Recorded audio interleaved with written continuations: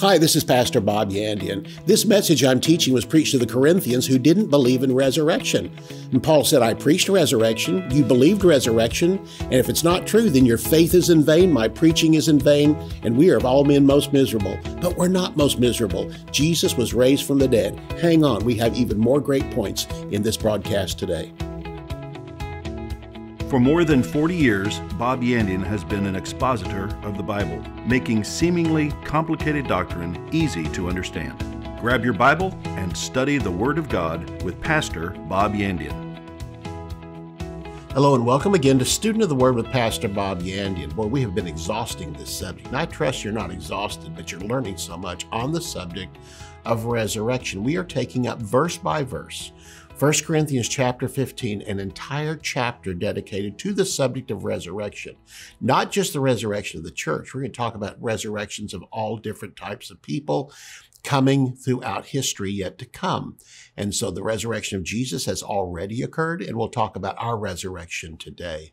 And so we ended in 1 Corinthians chapter 15. We're going to take a look at verse 39, 40 and 41, these three verses of Scripture, and really lay down a foundation for the subject of resurrection and talking about the rapture of the church. It is a resurrection. We call it the rapture of the church. It's really the resurrection of the church.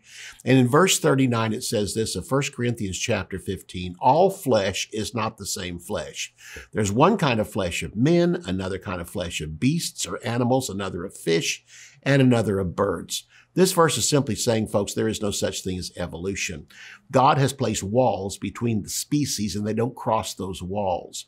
Man's flesh is different than any flesh of anything else, animals, fish, or birds. And man is the only creature that is eternal. Animals are not eternal. Fish are not eternal. Birds are not eternal. So yeah, but there's animals in heaven like horses and stuff. Those animals are made in heaven for heaven. They are eternal beings also, but they're not human beings. So man's flesh is different than any flesh. He says in verse 40, there's also celestial bodies and bodies terrestrial. Those are from the earth. The glory of the celestial is one. The glory of the terrestrial is another. When we look at the stars at night, man, they're all different. They all shine differently. And there's the sun and the moon, which are the brightest. And then after that, no two stars are the same. No two planets are the same. They all shine differently. So we will be in heaven. All of us will be some like the sun and the moon. Some people compare that to Jesus himself. But man, some of us will shine brighter than others, and you might shine brighter than me or somebody else, but everybody's going to be different. No two Christians will be the same in eternity. But the glory of the celestial is one, the glory of the terrestrial is another. And so he's bringing out, we have brought out in verses before this is a type of the resurrection. And the resurrection, again, was of our bodies. Our bodies are seeds. And the outside, and when you put a seed in the ground, the seed doesn't die. The shell of the seed dies, releasing the heart of that. And what plant comes out comes from the heart of the seed, not from the body of the seed. And so I mentioned oak trees. When you plant an acorn in the ground, the shell of the acorn breaks apart. The heart of the acorn produces that almost indestructible tree. Your indestructible body, called a resurrection body, does not come from this. It comes from inside of you. It's the Spirit making flesh, but it will turn this flesh into a brand new resurrection body that cannot be destroyed. So the different types of glory this is referring to, it could be man himself.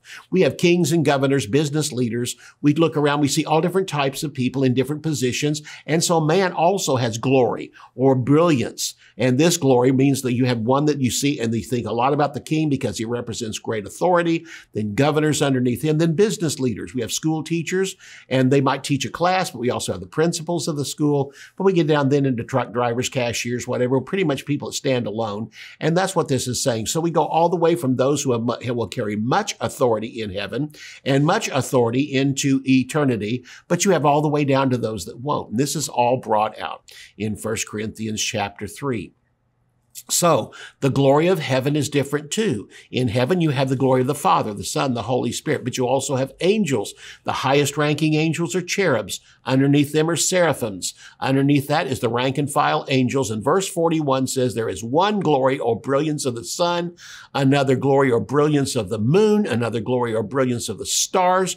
And as one star differs from another star in glory, the natural glory is as different as the sun, the moon, and the stars. All are different in brilliance. But the spiritual kingdom is also as different as the sun, the moon, and the stars. In heaven, our brilliance will be determined, and then we are given rewards for that, and no two believers will receive the same amount of rewards. And as Peter said in 2 Peter chapter 1, so an entrance shall be ministered to you abundantly into the everlasting kingdom. I don't want to just go to heaven. There was a woman that used to stand up in our church when we'd have a testimony time. She said, ended it every single time the same way. Pray for me. I can just make it into heaven. I don't want to just make it into heaven. I want to go in with lots of rewards. I want to come in with wagon loads of gold, silver, and precious stones, not because I tried to get it from rewards. I did it because I love people. I love the work God gave me. I'm dedicated to it, and I plan on getting lots of rewards in heaven, not to brag on me, but to brag on God's acceptance and thankfulness for how I served in my ministry. And so it says in that verse of scripture, again, there's different glories. In heaven, our brilliance will be determined, then we'll be rewarded for that. Every believer will be as different as the stars, one after another, some bright to dim, all the way again to the sun and the moon. Verse 42 goes on to say this, so is the resurrection of the dead. It is sown or planted in corruption. It is raised or reaped in incorruption. I said it yesterday. I'll say it again today. We do not bury Christians. We plant them. There's going to come a resurrection day, and some will be in the ground for hundreds of years. Some will be in the ground for hundreds of minutes, hundreds of seconds, and they'll be resurrected into the coming of the Lord Jesus Christ, and we'll have a body just like his. So much of the Bible is understood by sowing and reaping. I'm going to say that again. Much of the Bible is understood by sowing and reaping. Mark 4:13, Jesus said this to his disciples, do you understand this parable? And they went, yeah, sure. He said, if you don't understand it, how will you understand all parables? He's simply saying this one parable, this one understanding of sowing and reaping describes so many doctrines in the Word of God. Genesis 8:22, while the earth remains, seed time and harvest, cold and heat, summer and winter, and day and night will never cease. One thing he mentioned that will never cease is seed time and harvest. We are always going to have seed time and harvest.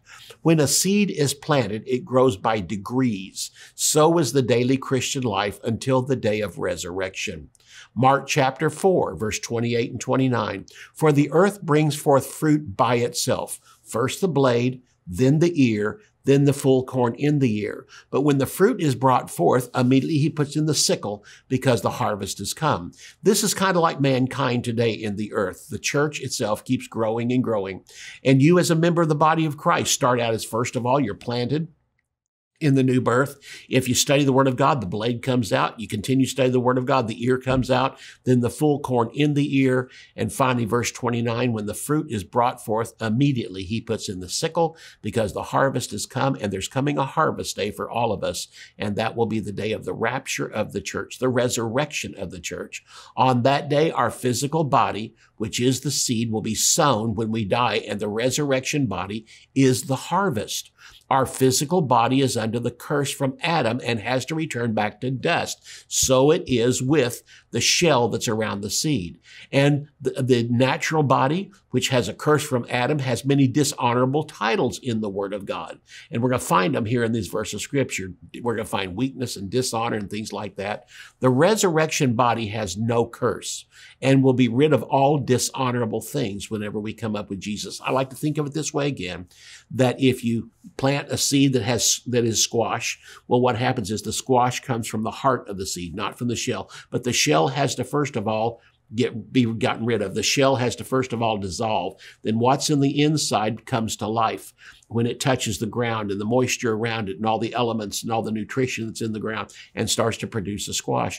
We also are the same way. When our natural body turns back to dirt, it releases what's on the inside of us. Our spirit goes to be with the Lord, which really happens immediately. The moment we die, to be absent from the body is to be present with the Lord.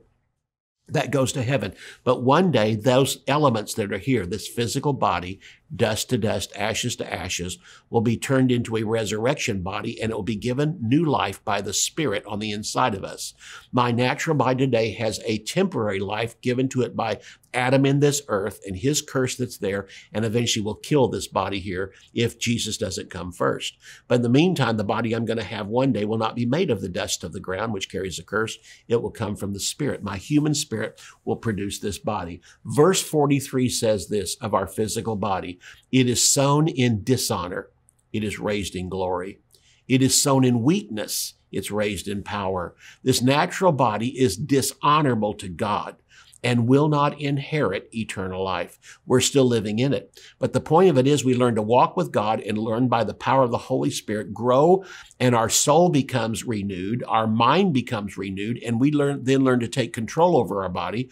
Our body will never receive eternal life. It's designed to be our servant in this life. When we grow in the things of God, our body becomes the servant and carries out the will of God. We determine to do it. Our natural body might resist it. It might look at all the temptations around us, but we say no, and therefore we have control over it. And this natural body will be raised from the ground in great glory, capable of rulership and fellowship with God forever and forever. So the first thing verse 43 says is our natural body is dishonor. It's dishonored by God, and God even knows it. Although God has a plan for it and how we can use it, it only comes by walking in the power of the Word of God and trusting the Word every day. The natural body, next of all, in this verse of Scripture, it says it's sown in weakness, it's raised in power, and so it is a weak body. The natural body is also weak in physical strength. By creation, we are made lower than angels. Angels are a superior being to us as far as God's creation is concerned. But our resurrection body will one day be above angels and even above them in strength. We will be able to do things that they do. They can traverse the whole universe at the speed of thought. So will we. That's what a resurrection body does. But we will be above them in one area too. And that is no angel is seated at the right hand of the Father, but there is a resurrection body seated beside God in heaven. There is a resurrection body in heaven seated beside God, and it's a resurrected human body, representing the fact that God wants human beings to be associated with him in his position in heaven. No angel sits there, only one human being representing all of us, and one day we will have all of us that same position in heaven. Verse 43 again says, it's sown in dishonor. Your natural body is dishonorable, but it will be raised in glory. It's sown in weakness, but it's going to be raised in power. There is such a vast difference between your resurrection body and the body that you have now. Thanks for watching. Again, we're going to go to the break here in just a moment, but I want to thank all those who are maybe first-time watchers, first time that you're coming here. We welcome you. Welcome to our family. Welcome to this wonderful teaching on the Word of God. I was a pastor for 33 years, so that's what keeps coming out. And a lot of ministers who are great ministers, but they have a certain subject they minister on, grace or faith or things like that. But I teach all over the Word of God.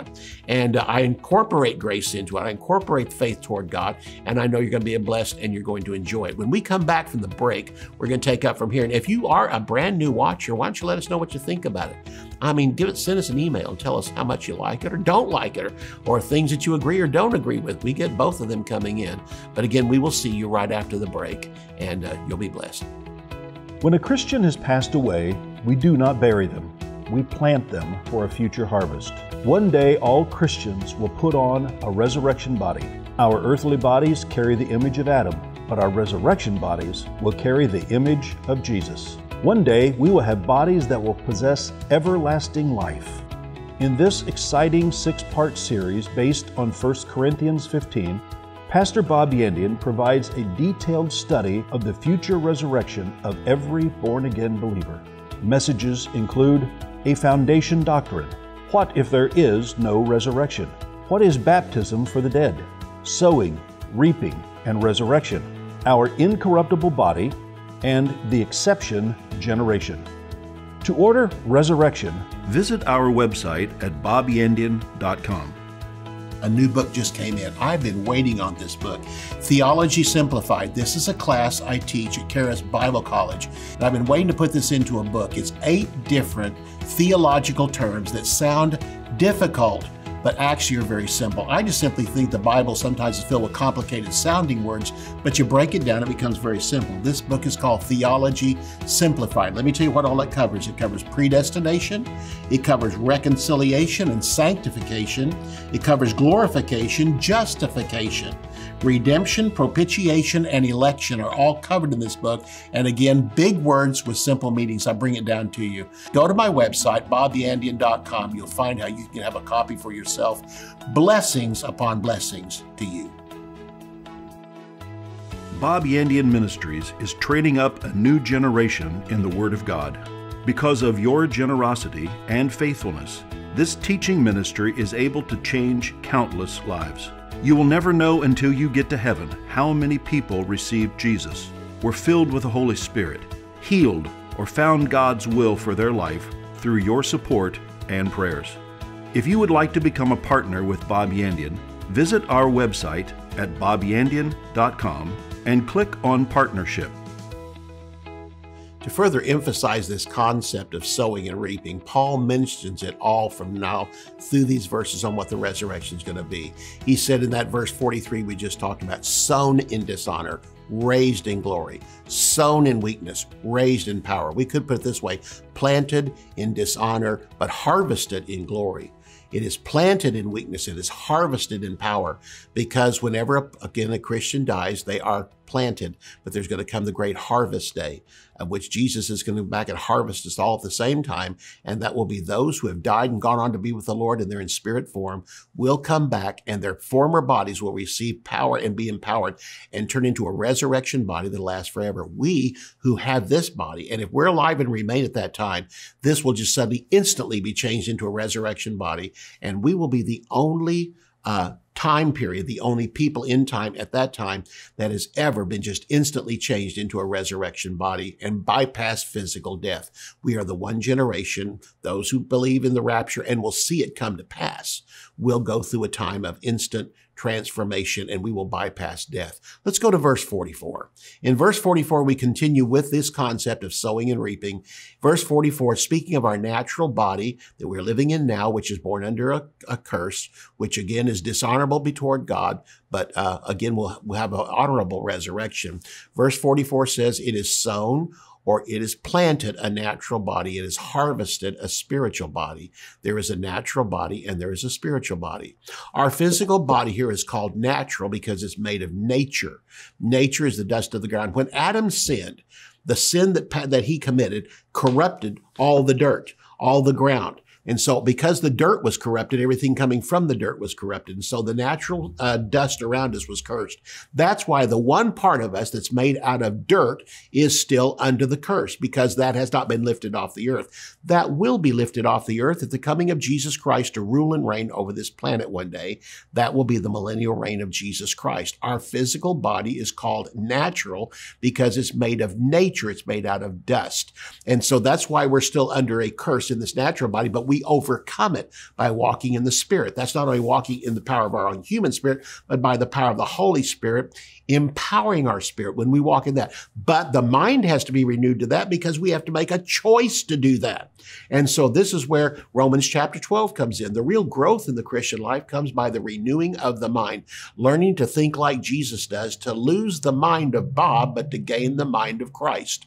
So our physical body is called natural because it's made of nature. And it says here again, it is sown or planted a natural body made of nature, but it will be raised or harvested a spiritual body.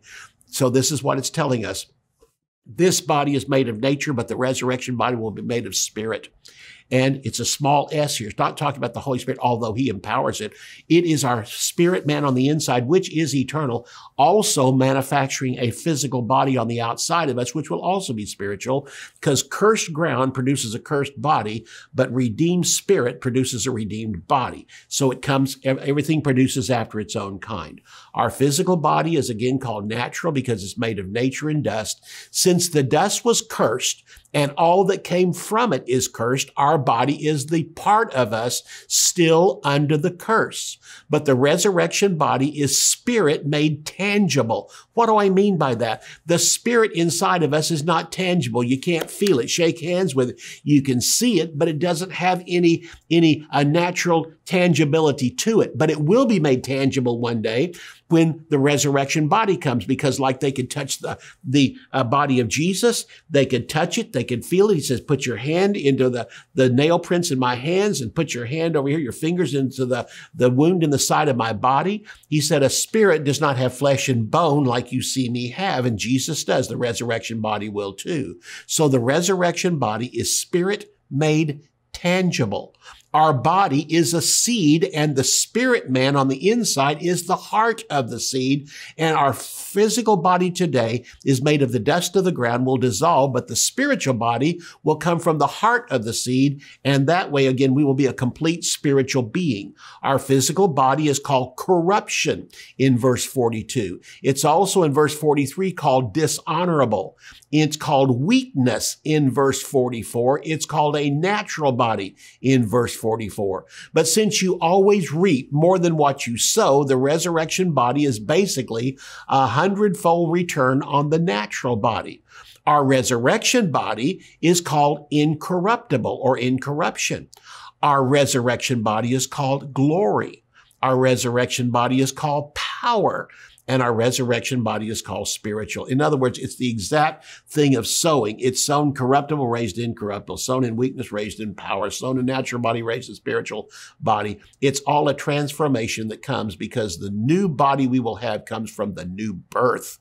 The first body we have comes from the first birth, and since the first birth came from the Lord, but as well as Adam, our physical body, so our physical body will have to be changed in resurrection. The Bible tells us again, even this natural body we have cannot stand in front of God in heaven. Flesh and blood cannot inherit the kingdom of God. So verse 45 goes on to say here in 1 Corinthians 15, and so it is written, a quote from Genesis 2:7, the first man, Adam, was made a living soul. The last Adam will be made a life-giving or quickening spirit. Adam was alive, could not pass it on. Notice this, Adam was a living soul. And Jesus Christ is a quickening, life-giving spirit. Adam was alive, but he could not pass that life on. Jesus is alive and does pass that life on to us when we ask for it. That's why that we can change from Adam to the Lord Jesus Christ. If any man be in Adam, he's dead. If any man be in Christ, he's made alive. In Adam, all die, but in Christ shall all be made alive. Verse 46 goes on to say, howbeit. Now we pull up to a summary. What is the summary? He says, in summary, that body was not first which is spiritual, but that which is natural, and after that which is spiritual. We didn't come into this earth in a spiritual body. Even Jesus didn't. He came in a natural body without a curse. That's because it was bypassed through the virgin birth. But we come into this earth with a natural body under the curse. So we all come into this life, even Jesus, in a natural body and then eventually a spiritual body. Jesus, at the resurrection of his resurrection, received a spiritual body. At our resurrection, we will also receive a resurrection body.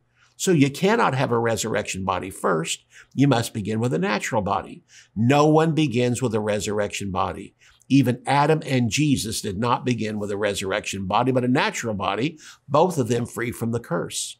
We have a body which has the curse, but one day we'll have a resurrection body just like Jesus, and the usual way to a resurrection body will be to go through death. The only exception will be us. Those who are alive at the rapture generation. I keep saying that, us, because I know some are going to die, but I really believe I'm living in the rapture generation. All others have thought that too. Yes, they have, but you know what? I still believe it. Well, what if you die and go to heaven? Hallelujah, to be absent from the bodies, to be present with the Lord, but I'll receive a resurrection body when they all receive a resurrection body. But even Paul used this term, we who are alive and remain. He included himself in that. He thought he would see the resurrection. He thought he would see the rapture. And he simply said there, that he thought he would go to that. And he says, we who are alive and remain shall be caught up together with them to meet the Lord in the air. So verse 48 goes on to say this, as is the earthy, that's the first body we have, so are they also that are earthy. And as the heavenly, each one of them also that are heavenly also. There's a contrast between our natural body and a resurrection body. Even believers in a natural body are earthy. Why? Even though we're born again, even though we follow the word of God, in our spirit we keep growing. In our spirit man, we grow every day. The soul becomes renewed. We have the mind of Christ. But even believers in a natural body are earthy, and we're pressured by the senses every day to follow the world. But like Jesus, our resurrection body will be free in heaven, and no longer possessed with the nature of the flesh or the pressures of a natural body.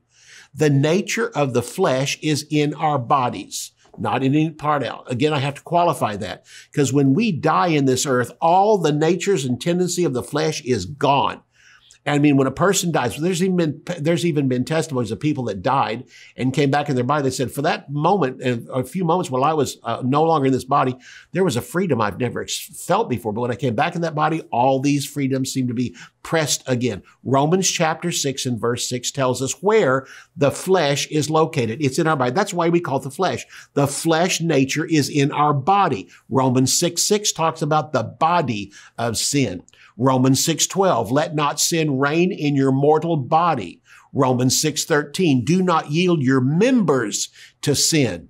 Romans 7:5, sin which works in our members. Romans 7:23, the law of sin which is in our members. Colossians 3:5 says, mortify your members. Fornication, uncleanness, and goes down the list of other sins that are there.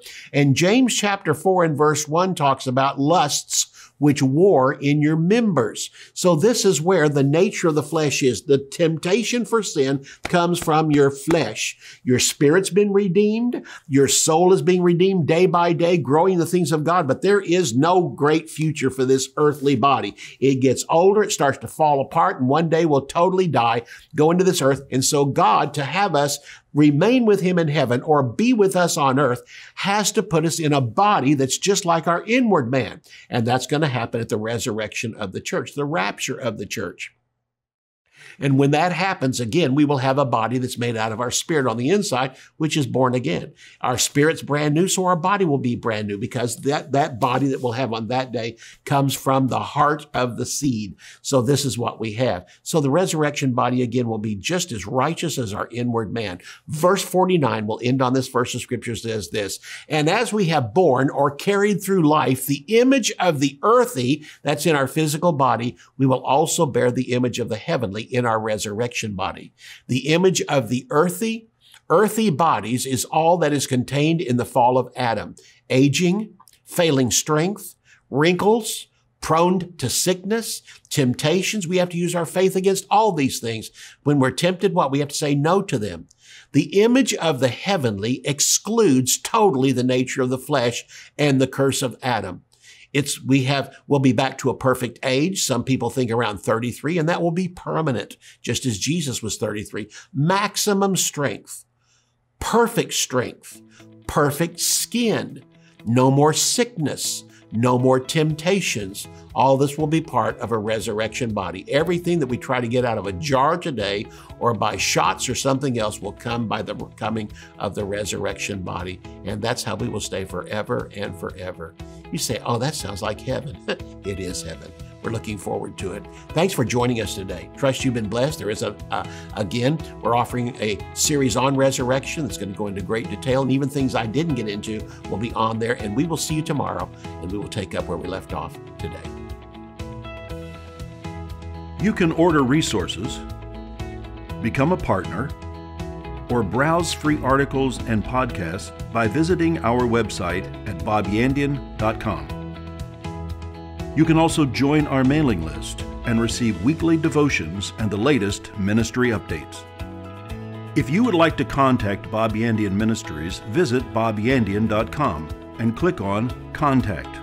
To contact us by mail, use the address on your screen. Thank you for watching today's broadcast. We'll see you next time on Student of the Word with Bob Yandian.